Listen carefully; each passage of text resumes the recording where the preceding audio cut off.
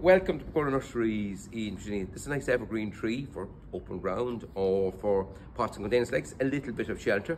It's an evergreen magnolia, dwarf one. Magnolia Grandiflora little gem. Would grow roughly around 3 meters high if you let it, but you can keep it smaller if you like.